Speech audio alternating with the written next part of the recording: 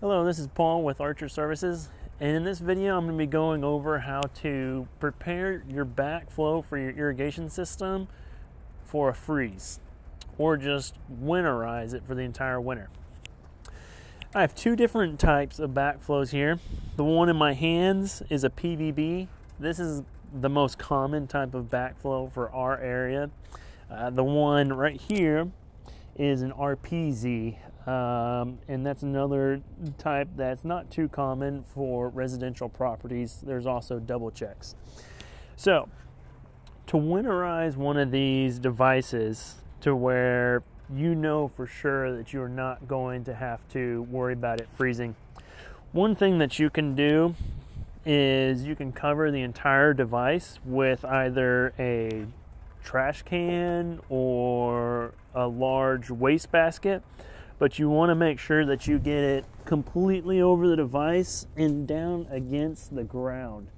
The key to that is against the ground, because in order to keep this device from freezing, if there's water in it, to get heat in there, is to be against the ground so that you're drawing heat from the ground. What we do is we'll come in and we will empty the device of all water. So here we have our ball valve, which is what we call an isolation valve on an irrigation system. This is the main line coming from the meter going to your backflow device. This is how you can shut off your irrigation water supply without shutting off the water supply to your house. So you would just reach down here and turn this off. This one is already off. So here is an example of a ball valve of what is down there in the ground. Ball valves are pretty much universally, this is the off position where the handle is cutting across the valve. When it is in line with the valve, that is the on position. Once you have turned off the isolation valve, then what you want to do is you leave these both in the open position, and all of these have what they call test cocks. Again, they have little miniature ball valves on them. You want to open those up. That is the open position there.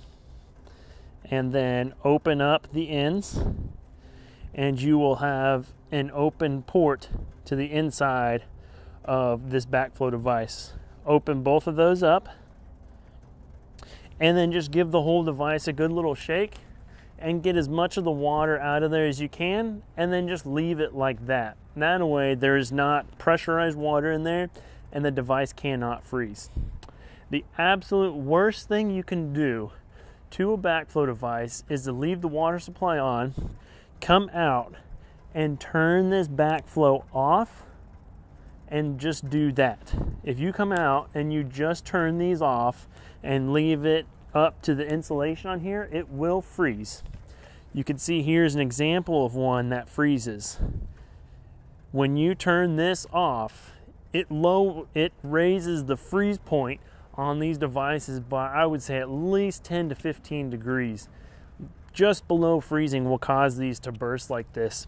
If you do absolutely nothing to the device, that is much, much better than turning these into the off position. If you do not have the isolation valve to where you can empty the device of water, the best thing is to do nothing or completely cover it with a trash can. I think that's it.